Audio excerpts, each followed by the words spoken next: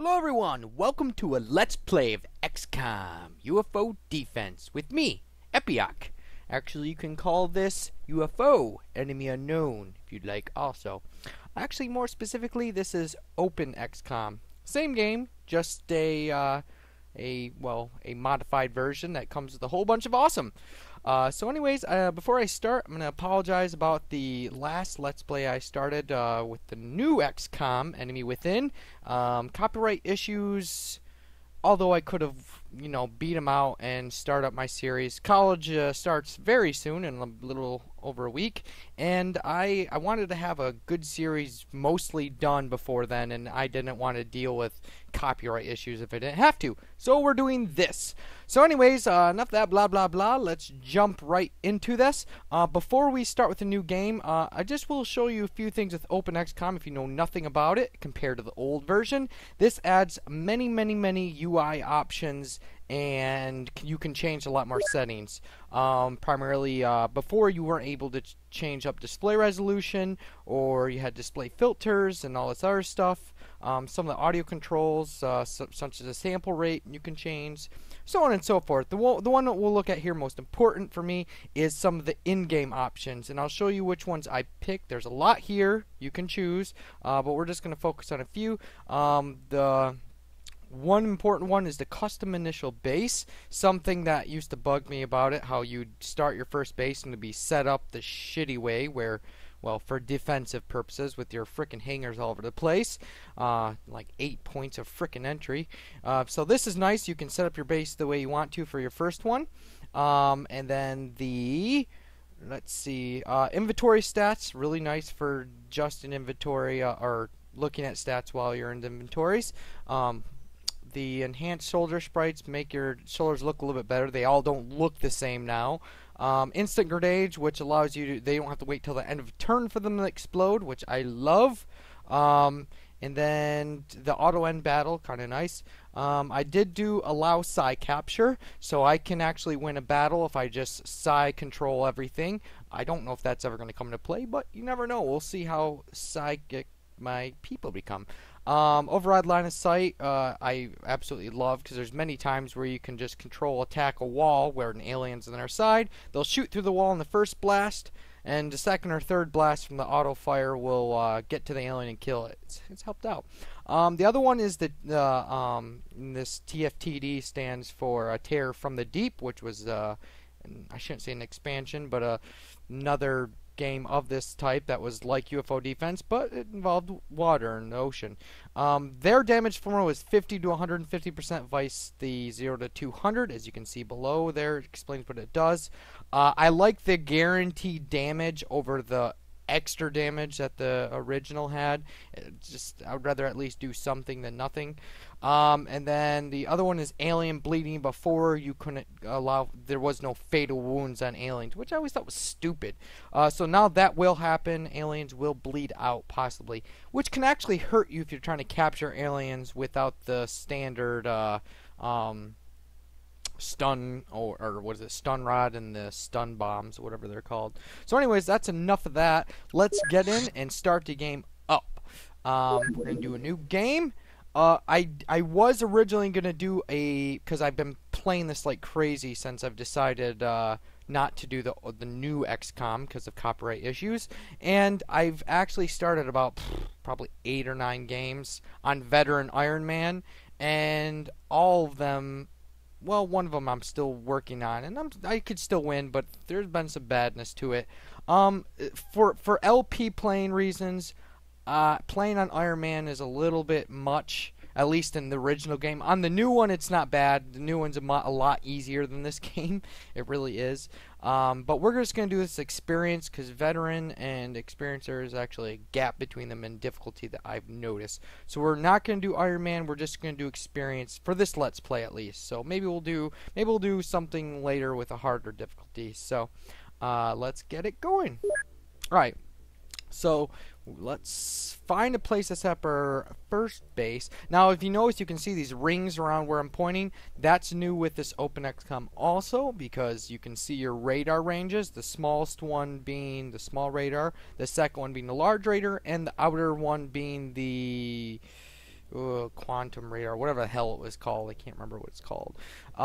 So anyways, usually I start myself in Europe, but I think I'm going to go with North America this time. Actually, I haven't started a game in North America since I started playing back up again in 2012, right before the release of the new one. So we're going to go with America. Let's see. Let's zoom in just a bit. Now we want to make sure that we get a pretty decent coverage. I'm not worried about the inner circle at the moment because I'm going to go right to large radar. Let's try to get Alaska covered and get a chunk of South America. And let's put it right there. That looks good right there. Make sure we get some East Coast in there too. So bam. And for this name, I like it so I can easily identify where my bases are. I've used some cool, interesting names like Atlantis and Illyrius and some other weird names, but it makes it difficult to understand where my bases actually are in geographic terms. So I try to put names at geographic location. Like Europe, when I had my base in Greece, I named it Olympus, and it made it obvious where it was at. But for this, we're going to go with the standard way that an old guide used to tell you how to do. It was like set command, CENTCOM. We're going to do NACOM, so NACOM, and we'll do it in all caps. So NACOM, North American Command. Alright, so that shall be our name. Yes, it's unoriginal, but hey, it makes the game easier to play and understand. So, okay. Now, this is obviously the nice new thing. You can set up your own base. Now, we always focus our base on trying to keep it so it's one point of entry. Let's have our hangars all here on the left side. We'll have the rest of the base on the right side. So let's drop a hangar here, a hangar here, and one there. And then what will happen is you will have open space in between all this so that if the aliens do attack your base, the only place they can enter is through here, and it gives you that choke point. Nothing like the bottleneck technique. Alright, so let's set up everything else. We'll put the general stores there. We'll put a workshop here, the laboratory, and then we'll do the living quarters there. And then we'll put the small radar there. Bam! There is our first base. Now, the next thing that I always do when I start at my base is I go straight in and I start spending my money. Start spending it like crazy. Let's build our facility. Actually, before we even build facilities, because I've done this before, I forgot to do my research. We'll do research real quick. Now, for research, I've actually done it. I've always done laser weapons first, but I've tried doing it with doing some of these other ones. There's no reason to. Medikits aren't useful until you get armor, because pretty much everyone gets shot until you get armor. It's going to be one-shot kill. Very rarely does anyone survive long enough to even use a medikit. Motion scanners are great and useful, but right now they're not as useful. At least not as useful as laser weapons. So laser weapons, go right for it. Specifically laser rifles, which you'll go laser weapon, next laser pistol, then laser rifle, which I always thought was stupid. You had to get the pistol before the rifle, but it is what it is. Start that project. Okay, nothing to manufacture just yet. Now back to build facilities. We will I'm trying not to spend all my money at once. There's a few things that we are going to need. One of them is the living quarters. We are going to need the living quarters. So let's get our living quarters, the extra one, there we go, right there.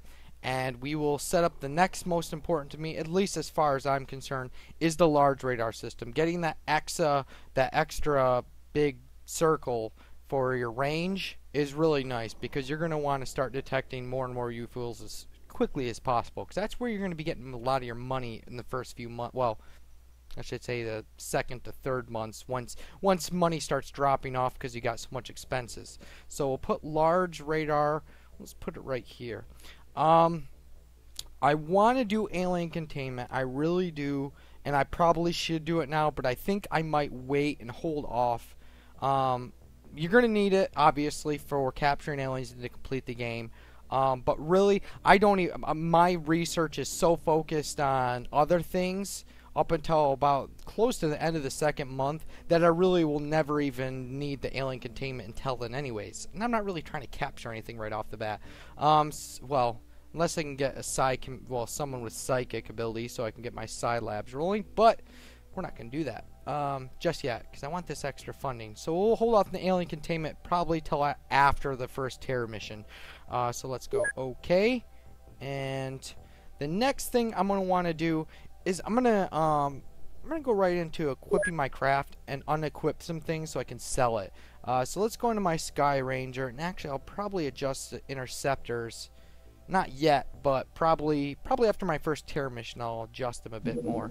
And I'll get into that in a later episode. So let's go into, well, not the crew, let's go into equipment. Now there's a few things I'm just not going to use in these first missions. I really don't use the rocket launcher, autocannon, heavy cannon all too much, at least in the beginning here.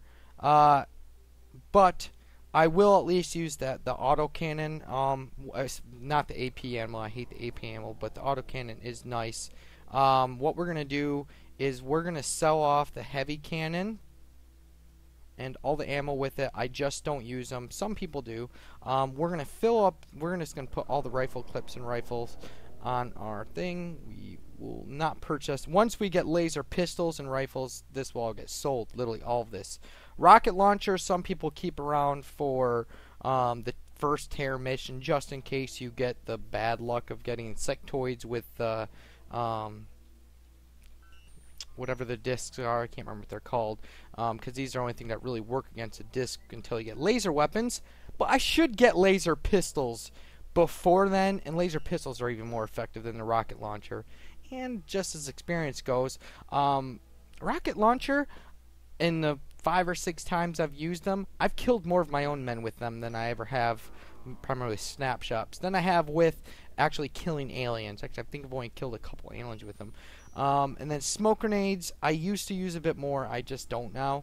I thought they would help for unloading that first time, but it seems like my guys get killed just as easily leaving the Sky Ranger with or without smoke, so I don't even bother with it anymore. Alright, so that is what we'll do there. Let's get the autocannon on there, and we'll put just 3 of these just in case we do get a down UFO before I get the what do you want to call it, the explosive ammo, the HE ammo. So let's go okay. And let's go in, and we will sell all this. So, there's a few other things we might sell. Well, we'll sell the cannon and everything when we reset up our stuff. The heavy cannons, sell those. Sell all of the ammo for this thing. Don't need any of it. What's this ACAP? Oh, whatever. So we sell all that. Rocket launcher, you can just get out of there. I'm not going to use you. And goodbye, smoke grenades. And I think, yeah, that's it for now. For selling stuff, not a lot of money, but hey, it's more money the merrier. What else? Oh, purchase. We do need to purchase some stuff right off the bat. The first thing I would recommend spending your money on is personnel. Primarily scientists, well, and soldiers. Engineers, you can probably get at the end of the month. You're not going to be really producing too much. Laser pistols. But otherwise, scientists is by far and large more important. So we'll get 15 of them. We don't got too much room here in the beginning. We will actually... Let's pick up one engineer. And there we go. So we have room for 14 people that we will put on there. So make sure that's all there. The other thing I spend my money on, some people don't play with this, but I do, is I always get a tank. I just do. Time and time again, it saved me in the beginning, especially with the first terror mission, having that tank be the scout, because it's got a lot more time units for movement, and it's just great for doing that. So I don't usually use it too much later in the game. Now I think you need a minimum of at least 20, and we'll get 40. I don't know how much we'll just get, and we'll get 35 for now. So we'll do that. We don't need any of these right now, and then the autocannon ammo. We will get that, and we'll just pick up 6 of them. We probably won't even use 6. I could probably get by with 4, but they're only $700, whatever. Let's get a handful more grades. I think I had 9 or something like that. We'll throw in another 10. They're not that expensive. Proximity grades is another thing I use for the most part. There's times where I have bought them and they just kind of sit in my inventory. There's times where I've used them quite a bit, especially in urban settings, trying to keep people from sneaking up behind you. So I do use them, and I put them on everyone. I usually give one. Stun rods.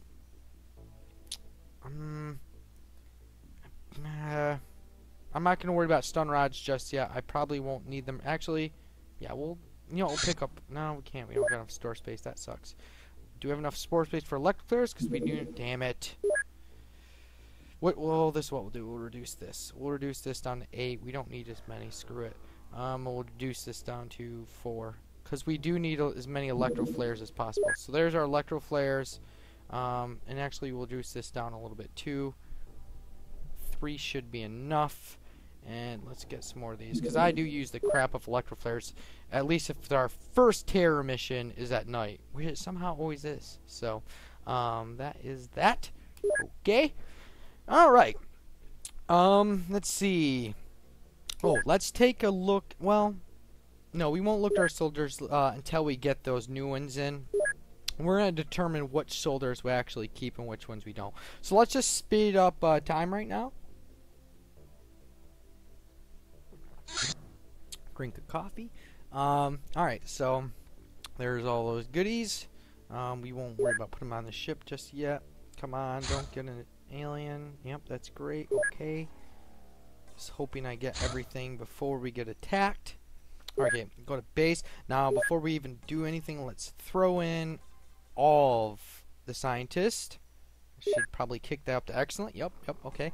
Okay, now, the next thing, let's look at our soldiers. Now, this is important because when you start getting psi attacks into your guys or people start dying, you really want people with high bravery. You see this guy, Reen Marcel? He's a piece of shit. 10 bravery. Everything else actually looks great, but you're a dirtbag in my book. I'm gonna sack everyone with 10 no matter what. Just gonna sack you. You're useless to me. So basically the way I set up is in the beginning I'll keep pretty much anyone 30 plus. But once I get a decent amount in 30s and people with 30 and 40 bravery, I usually throw in the back with a pistol and hope that I don't need to use them. But otherwise, I try to get everyone with 50 plus. So this guy looks useful. Now, I always eliminate their last name, and what I do is I name them based on what they're useful for. This guy's average overall, doesn't got anything too specific. He might not be a bad scout with such good stamina. The only problem is I like my scouts to have good throwing accuracy because I fill them up with grenades. So we're just going to name him a TRP, which is a trooper. Just a standard trooper. You don't got any special skills. And I do it with TRP TAC 50. That number afterwards represents the bravery. I can always, when I'm looking through the screen, here or anywhere for that means I can see right up the bat what your bravery is. Later on it won't be as useful because everyone's going to basically have a high bravery no matter what. I will not keep you if you don't. But for now, at least in the beginning, it's important. So let's go to Bedry.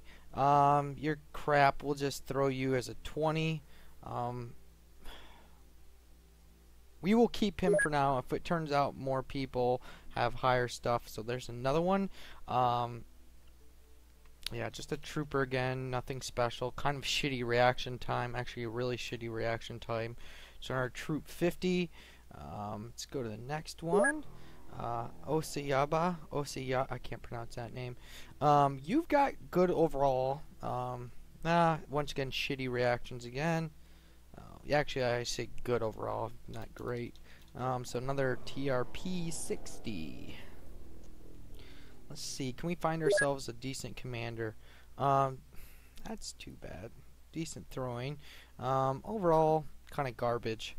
We'll just throw 40. I do like your reaction time, though. You'd be a good support unit. Well, your firing actually sucks. So Kareem, you're just a 40. Okay. Suto. Another one, we'll just throw 40, nothing there. You'll be at the back of the ship. How about you? Well, damn it. Why can't I get someone with decent fire and accuracy too? Well, you're just another trooper. Yeah, because you don't got much else going for you, so just a trooper, 60. Okay, next, Kunigunde, or how do you pronounce that? You're crap. We'll just throw, actually, we're going to get rid of your name because it's really long. Just throw a 20 in there.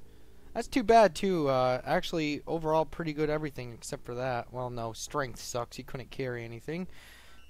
So let's see. Onuachi. Just another 40.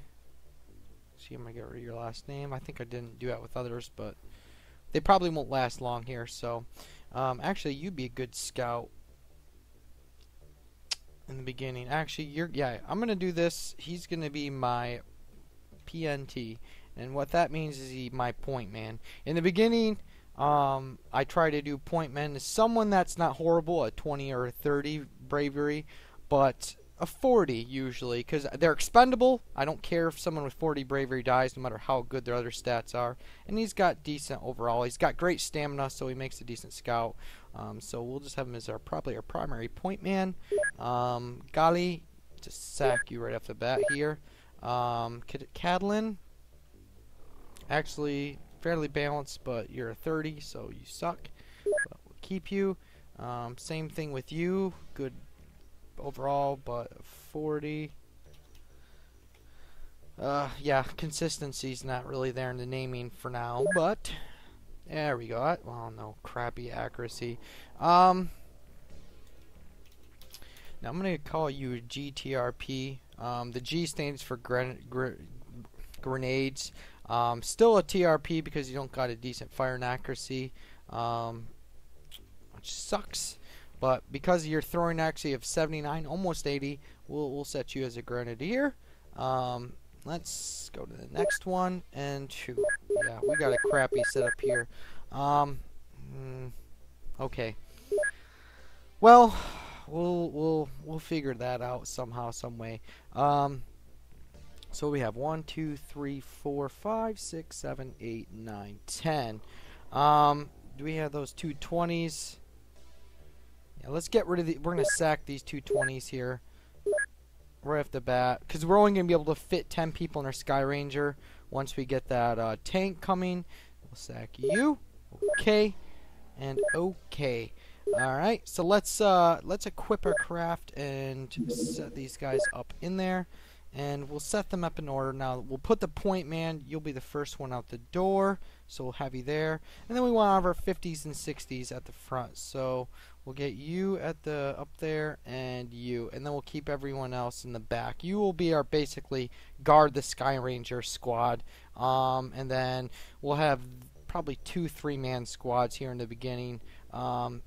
As time goes on, we'll probably have 2 4-man with 2 people sticking behind at the Sky Ranger instead of 4. But I really don't want to pull these guys up. I don't have to.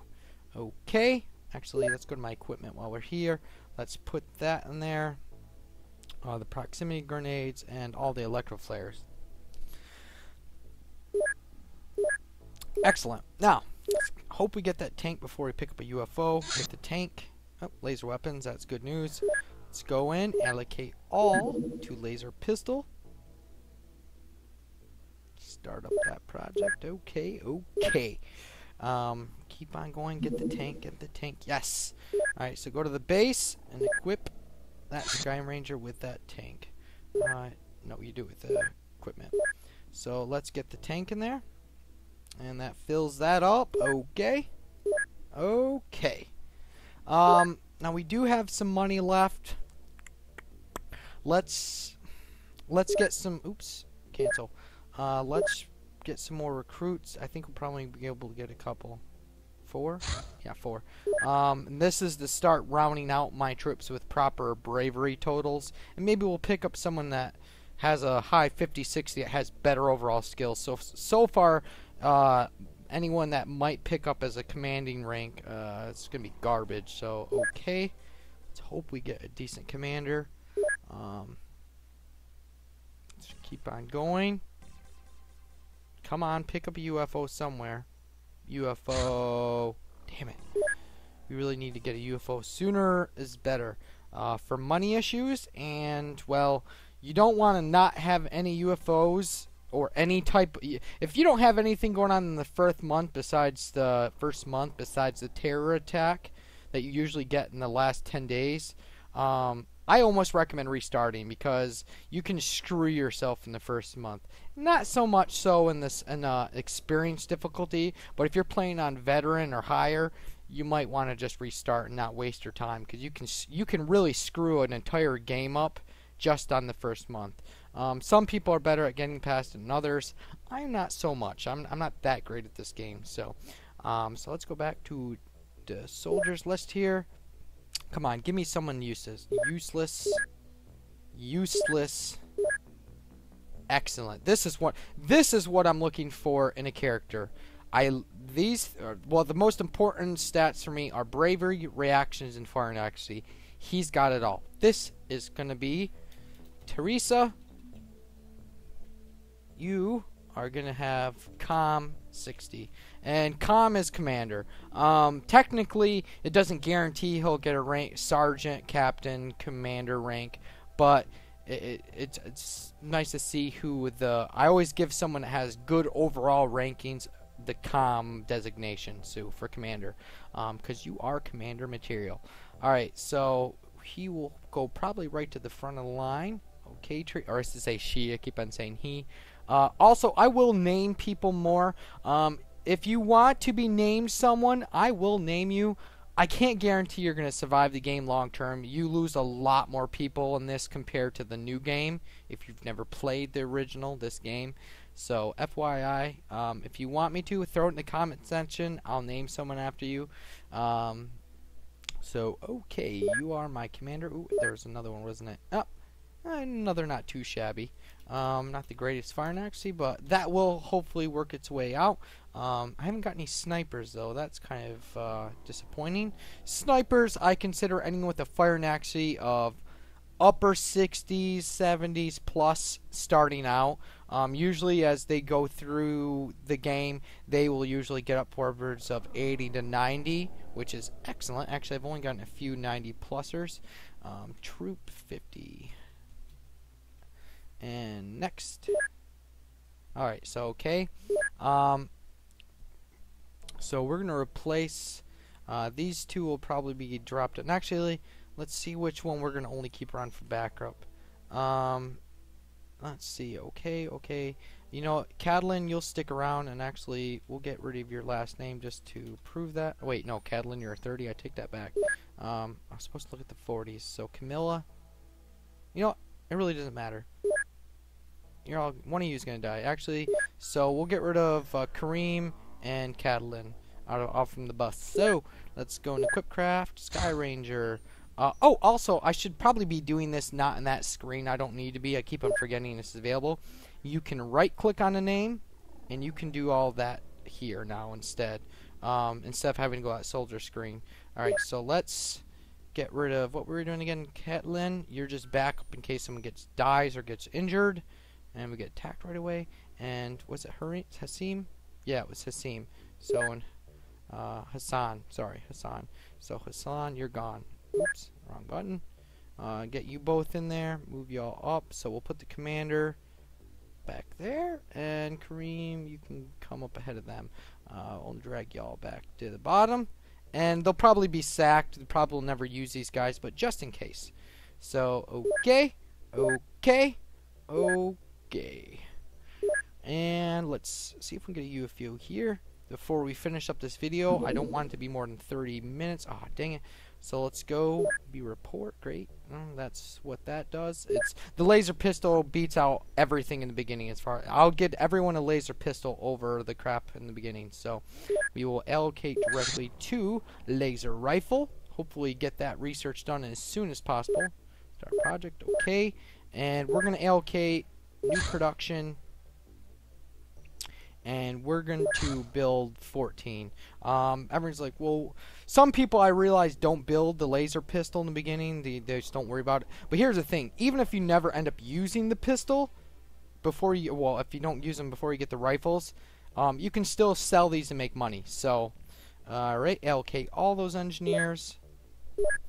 And if you do get a terror mission with the terror disc, whatever they're called, the laser pistol is great because lasers are those terror discs, primary damage type that does damage to it. So laser type.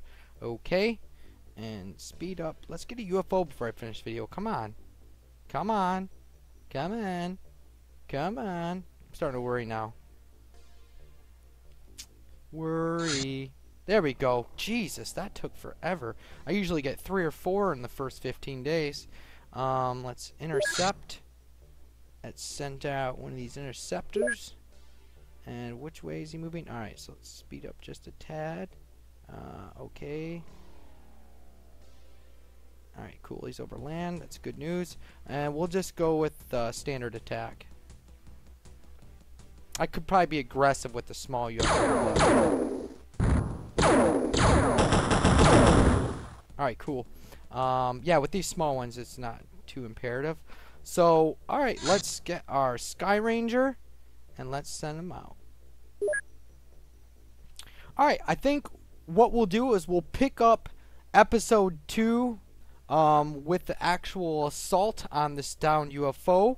And yeah, so I'll see you guys all on the next Let's Play of XCOM UFO Defense.